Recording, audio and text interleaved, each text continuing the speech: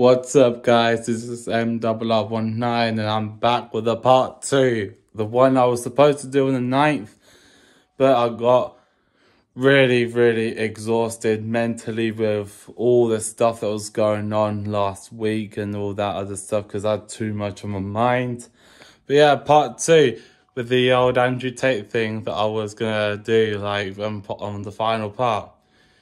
Because, you know, Andrew Tate being labelled misogynistic and all that other stuff really is pretty much a straight detriment.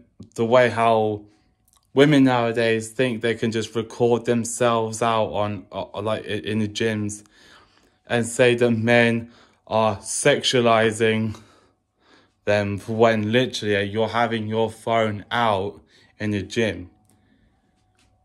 I think I've said this in my other video as well, but I'm going to say it again anyway, just because in case I forget.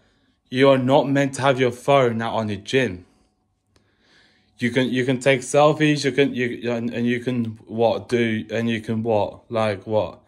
like record your progress. But Jesus Christ, don't video yourself out in public if you know you're not gonna like people staring at you. You know, it's just wild and bizarre how feminism is nowadays, especially when I just seen a TikTok just now saying about, mainly targeting men for what they do in the gym. I was like, let's think of this way. Let's think about what you women do in the gym. That's the red flag in particular. Accuse men of sexualizing, painting a target on their back, literally putting yourself out on OnlyFans when you can clearly do that shit other places else, and you can literally have no problem in recording yourself, even if it's in your own home, like I am. You know, it's wild. It's wild the fact that you can literally record yourself out here and have no one to judge because you're living alone. It's wild, really. It's wild. So, yeah, it's wild to say the least. And the fact that people like Andrew Tate gets called a misogynist and vice versa because, he has this ideology on women. I'm just like, well, thing is, we need masculinity back in these times, you know. Especially when you've got transgender people thinking that they could just stick like tampon, like little stick of that tampon up wherever they can and think, oh, I'm not on my period yet. Bitch, you are a transgender. You're not gonna ever get periods because guess what? Mate? You don't have the facilities for that, big man. You don't have the facilities to try and say, well, it's because I'm not a woman. Oh, I don't have periods. Then fucking say that then. I hate this shit. You see on Twitter. Massively.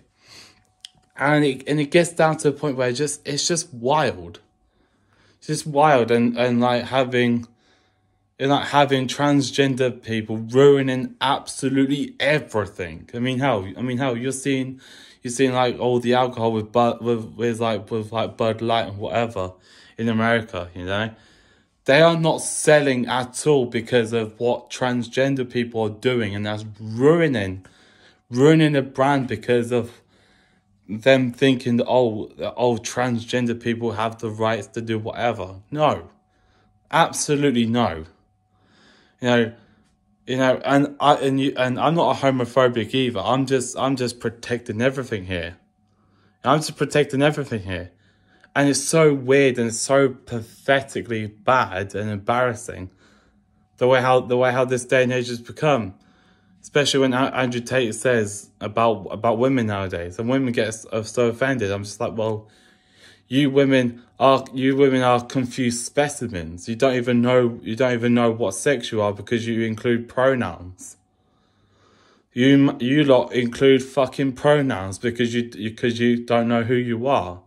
If you've got a vagina, you're a woman. If you've got a dick, you're a man. It's not that hard to comprehend. Pronouns back in my day, yeah, wasn't, and is, isn't. And it is.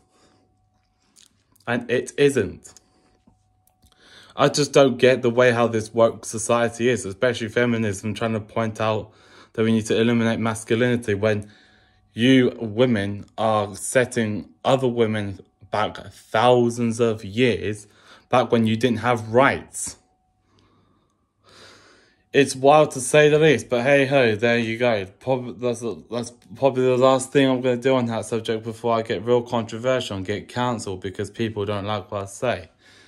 Now on probably either next Monday or the Monday after, on the Monday after, I'll probably do a reactions to all of my old videos, starting from the very first one back in June 1st, 2017. So stay tuned for that and hope to see you on the other side.